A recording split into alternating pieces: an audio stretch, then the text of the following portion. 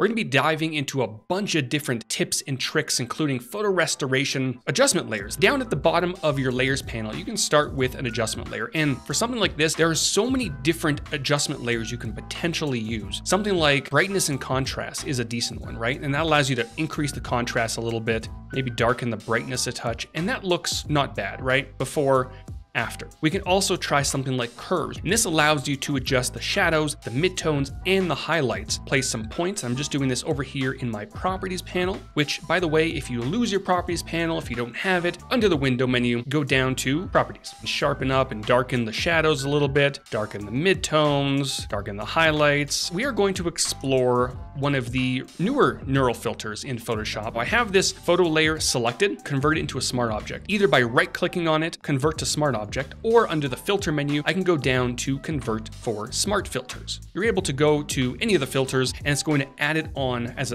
essentially as a separate layer. So you can turn it off, you can hide it, you can add a layer mask to it. Down here, we're gonna look for the photo restoration neural filter right down here at the bottom. So I'm gonna turn that on. Immediately, it's gonna get to work, as you can see down here at the bottom. And in a second, we're gonna see its initial result. In some cases, it may look overdone, but what you're noticing is that it did a decent job at correcting some of the lighting, like we were doing with our curves adjustment layer. Some of the faces it tried to restore a little bit, but over to the right-hand side, you do have some more controls. If the faces look a little bit too enhanced, you can just drop this slider down, let's say to around 10 maybe. Tries to enhance some of the faces using AI and all this fun stuff. We can also enhance the photo itself. So if I drop this down to 0, you're noticing that was the before. And if I bump it all the way up to 100, overdone. So you have to really find that sweet spot. One of the big things that you're probably going to want to use with an example like this is the scratch reduction slider. Turn this all the way up to 100 and see what happens. Apparently it thought that